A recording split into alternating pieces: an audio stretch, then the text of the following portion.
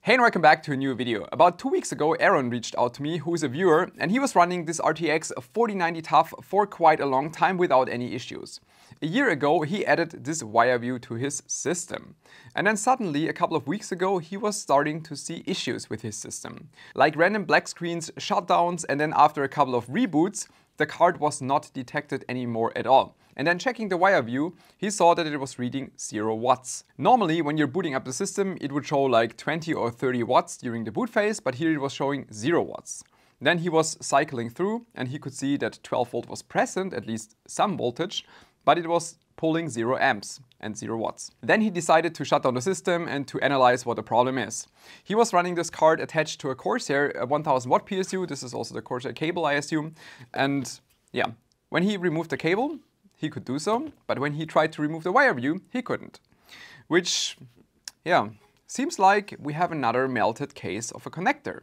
And I think in this case it's actually quite nice because the WireView is still attached. It's probably still fully melted into the connector, which should give us the opportunity again to measure some contact resistances and then in the end hopefully replace this connector and return a working card to him. You're looking for a serious GPU power at an unbeatable price? Check out Hetzner's dedicated GPU servers. The GEX44 features an Nvidia RTX 4000 SFF Ada GPU with 20GB of ECC GDDR6 VRAM, perfect for running pre-trained AI models. You need even more performance, and then you should take a look at a GEX130 equipped with Nvidia's RTX 6000 Ada GPU offering 48GB of VRAM. And this one is ideal for training complex AI models. And the best part, that GEX130 comes with no setup fee, and both servers are built by the hour. Both options are dedicated servers, meaning you're not sharing any resources. Find out more information about Hetzner's GPU servers in the description below. He sent the card including the cable, which I think is not part of the issue here. And I think it's a Corsair cable, at least from the looks, and I think also this. It looks very familiar and also very similar to the cables that I have used in the past with some of the Corsair PSUs. And because I know how the WireView is built, that is why I don't think this was part of the problem. For this, we're just looking at this WireView Pro, but all of the WireViews, they're generally built the same. So we have the PSU side that is connected over a cable, and then you have the GPU side. And we are using quite a special connector on the GPU side. As you can see, it has a solid metal bar on one side and also a solid metal bar on the other side. So on this side right here, this would be the ground side. This is the 12 volt side. And since all of the pins here are like bridged, connected together, it just won't matter what comes from here. Like if there is a current imbalance here, it wouldn't matter for this connector because everything else would just be connected again on the GPU connector side. These kind of cases with WireView, and this is obviously not the first case, also disproves Nvidia's false claims, because Nvidia was spreading the information that melting connectors cannot happen as long as you use the Nvidia connector, because the Nvidia connector is bridging 12 volt and ground in like on top of the connector prior to the individual pins. And that's exactly the same thing as what is done here. But this will not save you, because obviously at the point of bridging, you will have the same current, but you still have the individual 12 pins, well, 6 times 12 volts, 6 times ground, that are then connected to the card, where you can have a current imbalance. So that just kind of disproves the claims that Nvidia was spreading. What I want to do now is disassemble the card at least partially, so we can access the pins from the backside, because then we should be able to attach the multimeter to the 12 volt side of the WireView, and then also measure the resistance from the back side of the PCB. I'm also pretty sure that the card has never been opened. You can see the seal is still there, so I'm pretty sure that Aaron didn't do anything wrong. It's definitely not his fault.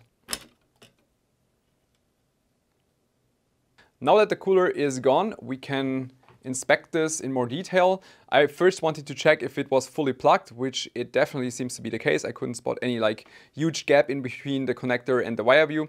The only thing I noticed is that the WireView is slightly bent, which I think is, unfortunately a bit of a transport damage, because I could also see a little bit of a dent, of an imprint in the box it came in. So I think that was due to transportation, but apart from that, everything else looks kind of okay. Actually, I think the transport damage is bigger than I expected. Look at the sense pins that are bent. Also, if you look from the left, you can see a crack in the plastic housing of the connector on the GPU side. Yeah, that's a bit unfortunate. I still hope that we can definitely still measure it, but I'm not sure how reliable the information will be. One more thing I noticed is that if you pay now attention to the plastic on the WireView side, like very close, maybe like in this angle, very close to the GPU connector, there is a slight deformation on left and right, which could indicate that a left and right side of the connector at least partially melted.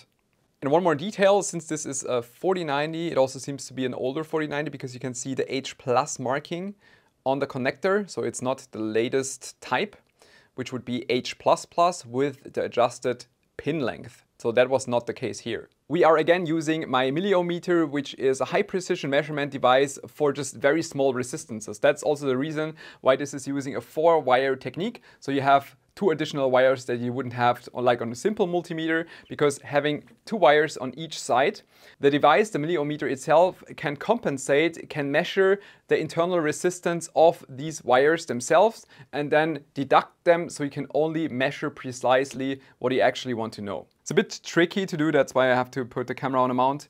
And I added the first clamp on the WireView side, and now I'm trying to reach these pins with the other clamp from the side from the GPU, from the front side.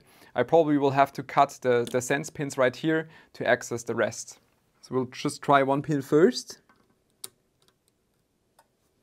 And here we have 176 milliohms, which is actually quite a lot. And on the second one, we have 147, which is, again, actually quite a lot. I'm trying to get to the one all on the far right, also 177. On the second from the right, there is no connection at all. Probably because this one melted. But now to access the 2 in the center, I will have to kind of remove the sense pins, probably just cut them, bend them away a little bit, otherwise I just have no chance of accessing this. But the sense pins don't really matter for what we're doing. Finally, a chance to use high precision cutting tools again.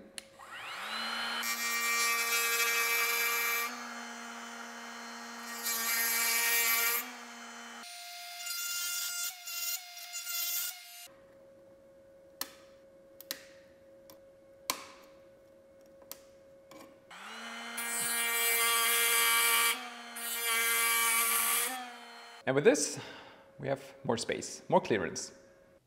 Third pin from the left measures about 110 milliohms, and the third from the right about 105 milliohms. And just to double check, I also measured the other pins again that we already had measured, and it's still in a similar range. As you can see, the one on the left, I think we previously had like 165 or 170, but it's still in the same range, in a range that is way too high. And honestly, I'm not sure how realistic those values are. I mean, you can see it. It's just measuring this, so this is what I get. But you have to keep in mind that it melted. So probably just the contact is much worse than it was in the original state. So I'm currently not quite sure how helpful this actually is, what we're doing right here. Again, I'm not quite sure how helpful this information is, because it's probably in the melted state. So things physically changed, and thus it's, the results are the results, but I'm not sure what to take from there. What I will do is get just probably other 4090 or 5090, attach a WireView and give you some comparison values, so we see what's actually expected, because I think the values are in general just way too high and also very inconsistent. And also you see something like 170 milliohms and 50 milliohms that is far outside from what I would actually expect. So yeah, I'm not sure what to take from this, but yeah, results are results. So for comparison, we're taking this 5090 Astral, which is fully functioning, and also the WireView, and then we'll just see what kind of values are normal. We also, again, can't reach all of the pins because of the sense pins, but I think just the one on the far left and far right should be enough. So that's actually expected. On the far left, 1.2 milliohms, and that's the far right one. It's again very low, also kind of similar, 1.26 milliohms. So something is definitely not right here on Aaron's card, and I think at this point I will just try to remove the connector, desolder it, unsolder it. I will try to keep the WireView on at the same time, which might be a challenge, might be that the connector will melt. I will just try. Unfortunately, I couldn't film the process because I needed both hands for it. And you can see that I melted the connector quite a bit with the hot air gun, but at least I was able to remove it. And now I also have the original connector removed, cleaned, so I can add the new one. Now added the new connector, just heating up and then soldering the new one on. And now I'm done with that. Now I just have to remove all the flux residues. And also quick check on the front side of the PCB, you can see the solder reaching all the way up through the hole, so all of that looks good. And before I start reassembling the card, quick check from ground to 12 volt, measuring that just to avoid that I have any short or anything like that, but it's measuring 7 kilo ohms, increasing to 8 kilo ohms, so that should be good. Now I'm just giving Aaron also new thermal pads, so I'm replacing the original ones. The one in the center for memory are 2mm and the smaller ones for the VRM are 2.5mm, just replacing these with our new -pad Advance. Pretty good all-rounder when it comes to price performance. And on the GPU, he's getting a phase change pad just for longevity and also good temperatures. And if this one is a bit too big, like in this case, you can just cut it a little bit to size, but if it's overlapping a little bit, that's absolutely no problem.